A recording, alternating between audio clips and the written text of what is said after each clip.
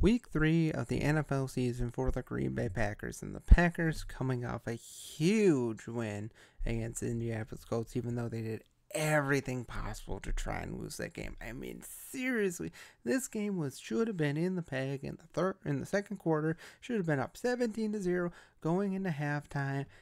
That would have basically ended any chance of the Colts winning, because the way the Packers defense was playing, Anthony Richardson was not going to score anything against, or like, and not always not score enough points to beat the Packers on that game. They had so many chances to put that game away, and yes, they ultimately did win because of a last minute heave that ended interception for Anthony Richardson. But man, the game could have been so much more solid, and the Colts defense definitely adjusted last week and stopped Josh Jacobs in the second half, and also he seemingly got worn down by the heat. But better buck up, because this week you're going to Tennessee and it's going to roughly be 91 degrees and sunny. So let's be ready to go. But let's get into it. Let me know what you think. And let's talk about the Packers versus the Tennessee Titans. Now, potential revenge game from Malik Willis. Malik Willis looked pretty solid, 12 for 14, 123 yards. Had the one touchdown, had like 43 yards on the ground. He looked pretty solid. Especially, it's really nice to see Malik Willis when he's able to get out in the open and get rushing yards for sure. He looks great doing it. And even better yet, he made some really good throws, especially that one throw to Romeo Doubs. That was great. That was picture perfect. Could not have made a better throw if you asked it. He looked pretty darn good. Still, can we definitely be better, because they didn't ask that much of him to do. They asked him to play within the system and play as a team. It was a total team effort, and that's why they won. Although definitely some players failed to show up, like Quay Walker. Quay Walker needs to be better. For as high as he was drafted, he needs to be better. He was getting eaten alive by Jonathan Taylor and not knowing where his assignments were. We're missing zones, missing open gates. It allowed Jonathan Taylor to run wild at times. I mean, seriously, he needs to be a better. Sure, he had 6 solo tackles, but still not great. But offensively, can they get better? Sure, of course they can. But they're going to continue to keep it easy for Malik Willis. Again, he's still not a great quarterback. He has a big arm for sure. He has all the athletic gifts that you could possibly ask for, but he just has to continue to play within the system. And Josh Jacobs needs to be Josh Jacobs again. He needs to continue to run the ball. They should be able to run the ball again against Tennessee this week. Although, yes, their defensive line is no joke. They definitely have some great guys on that defensive line for sure. Some decent pieces in the secondary, although the secondary is definitely has less going on than the defensive line. But overall, I think the Titans could feasibly win. Now, let's talk about the Titans a little bit. Will Levis wasn't great last week. He really wasn't. He had some really boneheaded mistake that he was falling back for his life, and he pitched it to Tyjae Spears. Tyjae Spears fumbles it, and that's on Will Levis. There were several times where Will Levis was getting screamed at by Brian Callahan.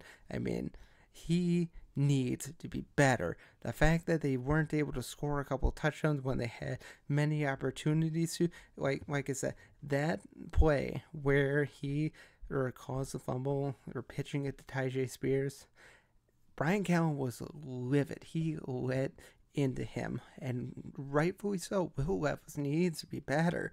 I mean, he does have a decent arm. He can get out there and throw it down the field. He just needs to be better. He needs to stop making boneheaded mistakes. The turnovers are killing the Titans, absolutely killing them. They had so many opportunities to win that game, so many opportunities. Instead of running for your life and trying to pitch it and get the first down, they should have just thrown it away, gotten the extra 3 points, and who knows, it would have been up 10-0, and the game could have gone better for them going further. But no, it was 7-0. Jets came back eventually, won 24-17, and again, Will Levis had a really bad game. He needs to be better. He is a second overall. He's the second round quarterback overall. He's supposed to be better than what he is and what he has been. Now, Calvin Ridley had a good game for sure, but Will Levis needs to show up. I mean, it's not like we're expecting a lot from the Titans this year anymore. We're really not. I mean, no one expected them to be anywhere near the playoff race. I certainly expected them to be the bottom 5 team, top 5 pick next year, and it looks like that's where they're destined to be. But Will Levis is playing for his job, because if he doesn't at least show something this year, he's going to be passed up, and the Titans may, depending on how the season go, maybe in the running for the Quinn Ewers next year. So he needs to have a big year, and so far he has not been going. But back to the Packers. We had a little tie or side story with the Tennessee Titans, but now let's go back to the Packers. Again, the running game needs to be strong like it was last week, and I think they have opportunities to do it for sure. Josh Myers, please start throwing up on the ball last week. That definitely happened later in the third quarter, I believe it was, where he threw up on the field, and it was a crucial third down, and they couldn't throw it, and Malik Willis had to run, and it didn't really go anywhere. Please don't throw up on the ball again. Christian Watson didn't have any targets whatsoever. Hopefully he can get going this week. Romeo Doubs was the number 1 wide receiver last week, so he should still be able to get some opportunities. Dontavian Wicks has been a great blocking wide receiver, and he got a touchdown last week, so continue to see more from him. Offensive line was certainly improved from week 1, but the pass rush from the Colts is definitely something different than the one that the Eagles showed in week 1.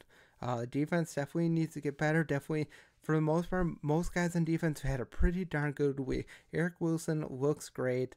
Evan Williams made a great interception, and that's good. I heard something that Xavier McKinney told Evan Williams, not to bat the ball down. Go up and catch the ball. Catch the ball. Interceptions are what win this game. Turnovers are what win this game. Don't just bat that ball down for the offensive team to get another shot.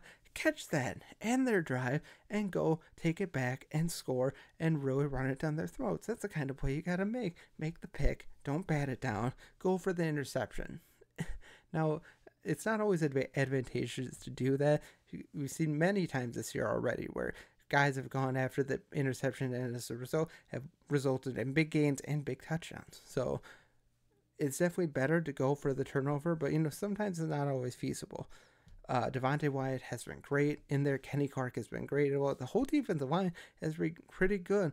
The only real thing, like I said earlier, is Quay Walker just needs to be better. Is it just that he just doesn't know or isn't all right up there? It seems like that sometimes with NFL players when they have physical gifts and they just don't, or they miss open lanes, they miss tackles, stuff like that. It's just they don't know the playbook, or maybe they just don't have everything up there. I'm not saying that at all about Quay Walker. He still seems like a decent guy. He just needs to be better. I mean, especially for where he was drafted. Eric Wilson, a 30-year-old linebacker, should not be passing up Quay Walker, your number 1 overall selection from just a couple years ago. That can't happen. Quay Walker has to be better. He has to show that he's the number 1 spot in that position, and he needs to be one of the bigger pieces on the defense. Now, overall, when it's all said and done, I think the Packers do win this game. I think there's some revenge angle for Malik Willis for sure. It's just that the Titans are going to be prepared. I think they're going to be prepared to stop Josh Jacobs, or always try to. Malik Willis, again, as long as Malik Willis goes through without making turnovers, the Packers have a great chance to win. And even still, the Titans just aren't a good team, and the Packers should win this game. But it's in Tennessee. Like I said, the heat could be a factor. Apparently, it obviously seemed to wear down Josh Jacobs. He even admitted that the heat kind of got to him, and that's probably not something you should ever admit to. But regardless, as long as Josh Jacobs keep running the ball, and Malik Willis goes through and just plays within the system and doesn't make any boneheaded errors, Packers should win this game. In the end, I think the Packers win, 20-13. I think that's a reasonable score. I think Titans maybe do have a decent chance to win this game. I think the Packers just have the better overall team. They just need to go through the game, not make any errors, and they should win. But let me know what you think down below. I really think it should be a good game for the Packers. Even better game than last week. Sure, it's going to be a hot one, but if Josh Jacobs can play like he did last week, the Packers should win the game. But let me know what you think. Comment below, subscribe, all of that. Apparently, when I say like, subscribe, and comment, it means big things for me. Now, it hasn't seemingly translated for that, but just help me out. If you like what you see, make sure to give me a thumbs up. Make sure to comment. I like talking to you guys, even when I get weird random comments out of nowhere that have nothing to do with the video. But I appreciate everything you guys do for me. Continue to watch. I appreciate. I've gone almost over 800,000 views. That's crazy. It's crazy for you. I never would have thought within 2 years or with like 2.5 years I'd have or closing in on 1 million views. That's crazy for my small channel. That's a huge thing. So continue to support the channel. Let me know what you think. Have a great day. Go Pack Go. And as always, God